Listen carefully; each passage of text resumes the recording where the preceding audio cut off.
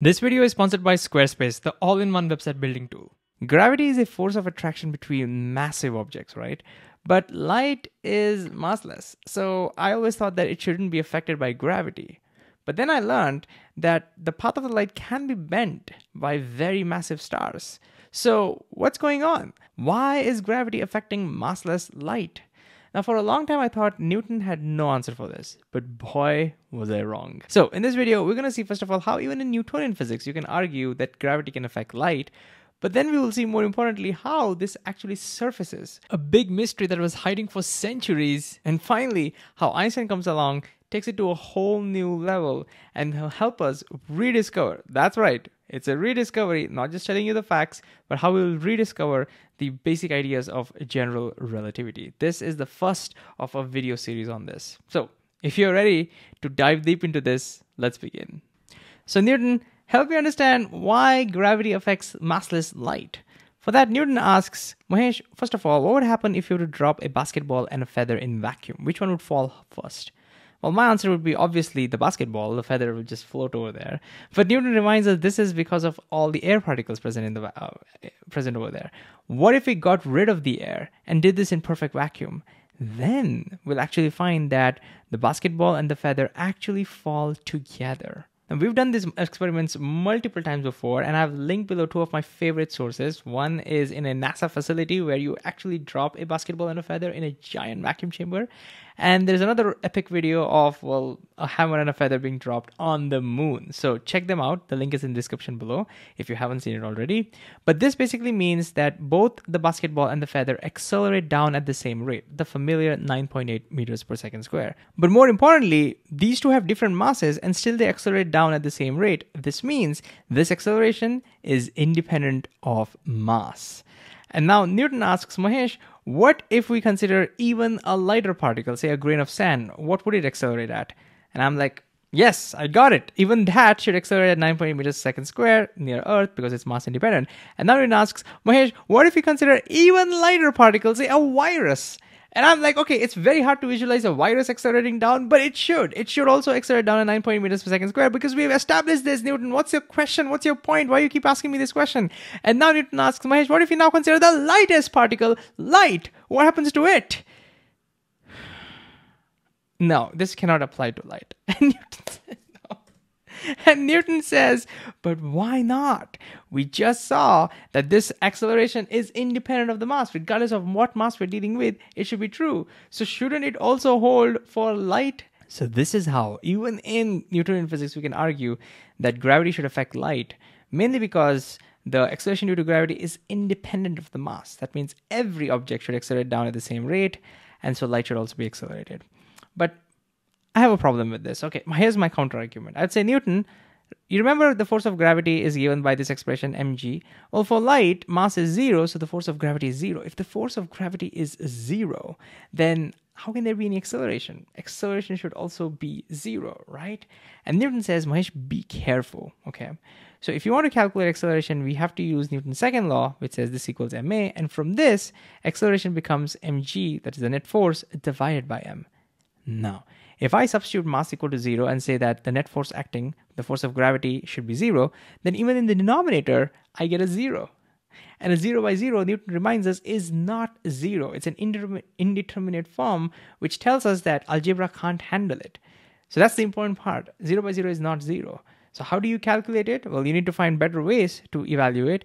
And a better way over here is to just cancel out the masses. And you do indeed find that the acceleration is a constant. It does not depend on the mass, and therefore every object should get the same acceleration.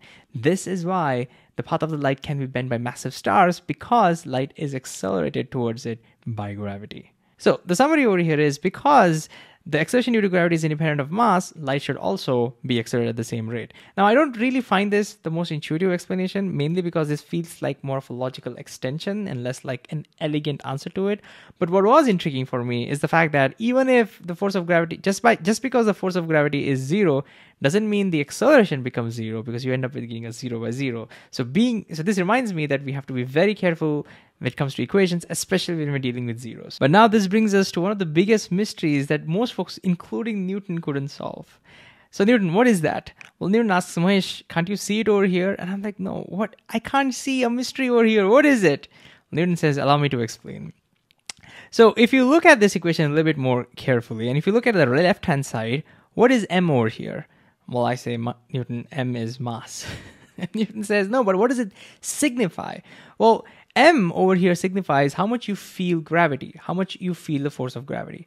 If m value is small, then notice the force of gravity is small. But if this m value is big, then the force of gravity would be bigger. So it's a number that tells you how much gravitational force you would feel, right? I'm like, yes. And now Newton says, let's look on the other side. Oh, there's a m here as well. What does m signify here? And I say, well, that's again mass, Newton. But Newton says, what does it signify? Well, over here, it signifies how much you resist acceleration, inertia. If you have small m, you have small inertia, very easy to accelerate it. If you have a large m, then you have large inertia. It's much harder to accelerate it. So what you see is that you have two completely different properties over here. One is talking about how much gravity you feel. The other talks about how much inertia you have. And for some very weird reason, they both depend on mass. They both are always equal because they're always equal to the mass. Why is that the case? Again, if I'm being honest, I didn't think too much about it when I was in high school. I just canceled the masses, but it kind of makes sense. You can think of this as gravitational charge. Just like how electric charge tells you how much electric force you feel, this number is a gravitational charge that tells you how much gravitational force you feel. But why is this gravitational charge the same thing as inertia? Like, how does that make any sense? So these two properties, these two independent properties having the same value is almost as weird as, I don't know, maybe having a professional and an amateur using the same tool to build a website. Actually, that's not so weird. We do have a tool like that. It's called Squarespace, the sponsor of this video. To create a website on Squarespace, just click the Create Website button. And now it gives us two options. If you're an amateur like me with no website building experience, then we can directly choose templates. There are a ton of templates to pick from. I chose Portfolio for my website and picked the one that I liked. Then comes the good part. These templates are hyper customizable. I clicked buttons to customize images, fonts, embed videos, and whatnot. And in a few hours, it does take a few good hours. But in a few hours, FloatHeadPhysics.com went live. On the other hand, if you're a professional, unlike me, then you can build your own template. Decide how your homepage would look like, how the other pages would look like, the colors, the fonts, everything. And then you can edit it to perfection. While amateurs, again, like me, can benefit from their on-demand support, professionals, again, unlike me, can benefit from their insane analytics. So anyone can use Squarespace to build awesome websites. If you want to get started for free, go to www.squarespace.com/FloatHeadPhysics. And of course, you can use the code FloatHeadPhysics on the checkout to get 10% off on your first purchase. The link is also in the description below. Now, back to that weird thing. So Newton, what's the answer to this? Why are these two completely independent properties having exactly the same value as the mass of that object? And Newton says, I don't know, maybe a coincidence or something. And this is where Einstein jumps in and says, Mahesh, there are no coincidences. You got that reference? And I say, welcome back, Einstein, because Einstein is going to now help us understand this by taking this to a whole new level. How does he do that, you ask? Well, the same thing he always does, thought experiments and then use that to come up with ridiculously sounding conclusions. Yeah, the same thing over here. Okay, Einstein, so what thought experiment is going to help us understand this? And Einstein says it's one of his happiest thoughts that he ever had. A man free falling in an elevator to his death. We're not going to judge. Proceed. So Einstein says, well, if you're in a free-falling elevator, then inside the elevator, it feels like you're weightless. You don't feel the weight of anything. Everything feels like they're just floating around, almost as if you are in deep space somewhere where there's absolutely no force acting on you. Einstein wonders, why do we feel like that? Well, now Newton's answer to this is, hey, you're not really weightless. There is a force of gravity acting on you. It's just that you're all falling down at the same rate. So if you think about the elephant, it's accelerating down at 9.8 meters per second square. Now, if this dude was not falling, then that elephant would press on his hand and he would actually feel the weight of the elephant. But because even he is falling down, accelerating down at 9.8 meters per second square, there is no contact force. As a result, he doesn't feel the weight of that elephant. He just feels like it's floating over there. The same thing applies to his own body. Therefore, he doesn't feel his own weight. And therefore, everything feels like it's floating over there. But no, they're not really weightless. They do have weight. And Einstein says, well, there must be a more elegant way to answer this instead of just saying that, hey, that's because they're all falling together at the same rate due to some coincidence. Einstein says, what if the reason we all feel like we are weightless, it feels like we are stationary in deep space, is because maybe we are. Maybe we are stationary. We are floating in space and not really accelerating. Maybe we are all at rest. And instead of the elevator falling down and everything in the elevator falling down with some coincidence at the same rate, maybe it's just the ground that is accelerating up at 9.8 meters per second square. This sounds ridiculous, but look at what Einstein trying to say. Einstein is trying to say that maybe there is no such thing as the force of gravity. Maybe gravity is just an illusion, as a lot of people say these days. And my first reaction to this is absolutely ridiculous. You're saying that there is no such thing as gravity, there is no gravitational force, the ground is the one that's accelerating up. What are you saying? And Einstein says, doesn't matter how ridiculous it sounds, the question is, can it explain the observations? And the Newtonian physics can explain the observations in a very convoluted way if you think about it. But this can also explain the same observation. We feel weightless because we are weightless. And now at this point, we can say, okay, let's test it out. What happens when you actually fall down once it hits the ground? Let's say the elevator was indestructible. Then in Newtonian model, when the elevator hits the ground, the elevator almost instantly comes to a rest. But these two folks are still moving. And then this person crashes into the elevator and he comes to a rest. And then finally, the elephant crashes into him and then the elephant comes to the rest. And therefore, now they all feel their own weight. What's happening over here, Einstein? Well, Einstein says, well, the exact opposite. Here, it's the elevator, the ground that crashes into the elevator and now starts making the elevator accelerate up. And then the floor of the elevator crashes into his legs and makes him accelerate up. And then he crashes into the elephant, making the elephant accelerate up. And that's why he's pushing the elephant so hard. And therefore the elephant is pushing back, Newton's third law, and making his life miserable over there. So now we have two models that are trying to explain all the observations that we see when we are close to a massive body, like say the Earth. The Newtonian model says that when we are on the ground, like how you and I are right now, we are at rest. And since gravity is acting on us, it gives us our own weight and we feel that weight. Well, Einstein says, no, you and I are not at rest. Instead, we're all accelerating up at 9.8 meters per second squared.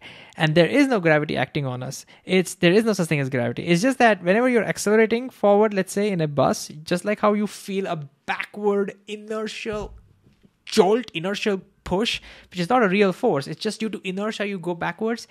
That's the same reason why when we are accelerating up, we feel a downward inertial push. It's not a real push at all. That is what we think is gravity. That's what gives us our weight. It's not gravity, it's just inertial push. And this now explains what happens in free fall. So remember how Newton is looking at this elevator and saying that the reason why everything is falling at the same rate is because of some weird coincidence due to which that whole gravitational charge is the same thing as inertial mass? Well, guess what? Einstein says none of that is happening.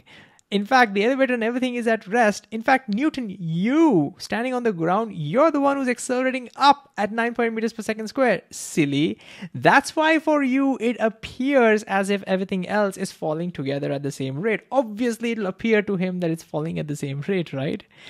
That's the reason why if you actually think that there is a force acting on it due to something called gravity and you invent something called gravitational charge, obviously it'll end up being the same thing as the inertia because there is no such thing as gravitational force. So you see, Einstein's model has better explanatory power and it's able to finally give us a conclusion as to why the gravitational charge appears to be the same as inertial mass because there is no such thing as gravity. Gravity is just an inertial push that we experience due to an actual acceleration. But it can now do more than that because this brings us now to our original question as to why gravity bends light. Remember, Newton's answer was very hand-wavy. It was a logical extension of everything should follow the same rate, so even light should follow the same rate. But Einstein, can you now do better? Can you bring us home? Let's imagine a flashlight over here. And let's imagine one photon coming out of it and see the path of that photon. We'll start with the Einstein's model. Imagine that just right now, just the floor has hit the elevator and the elevator has just started accelerating. It has not yet started moving, okay? So a photon comes out and it comes out horizontally because the elevator is not yet moving upwards. So if you wait for some time, what will happen now? Well, that photon will continue moving forward, but the whole elevator and the ground and everything else will start moving upwards. Now, when it moves upwards, it will not affect the photon because the photon, nothing is pushing the photon up. So if I wait for some more time, the photon will continue moving straight, light moves straight, and this will continue moving up, and this will happen. And look, eventually when it reaches the other side, look what's happening. The photon almost reaches the ground, not because anything is pulling it down. There is no gravity, remember, but because the whole thing is accelerating upwards to meet the photon. Now, what does this whole thing look like from the ground's perspective? Well, let's look at it one more time. This is the climax, folks. So again, if we wait for some time, as the photon moved forward, the whole thing moved upwards, right? Therefore, from the elevator's perspective, they don't see themselves going up. Therefore, instead, they will see that photon going slightly down. And the same thing continues. They will see the photon going down from their perspective. And that's why from inside the elevator, or the elevator is at rest, remember. So which means if I just switch on the flashlight, the photon has to bend down. This is why gravity affects the path of the photon. This is why light curves down. Not because gravity is pushing, not because gravity is pulling on it and there is some force acting on it. No. Because there is no gravity. It's us who is accelerating upwards. So obviously, even if light is massless, you can see it appears to bend down from our perspective. Isn't that beautiful? Isn't that beautiful? But the equivalence principle actually brings more question than it answers. For example, if the path of the light is curved, that means the top of the light travels more distance compared to the bottom in the same time. And that means the speed of light would be different at the top and the bottom. Doesn't that violate Einstein's own special relativity postulate? Does that mean Einstein has actually shot himself in the foot over here? How does he explain this? And what does it even mean to say that the ground is accelerating up? Does that mean that the whole Earth is expanding? And how does this all lead to space-time curvature of general relativity? Stay tuned for the scenes from the next exciting episode of FloatHeadPhysics. Did you get that reference? Always wanted to do that. See you.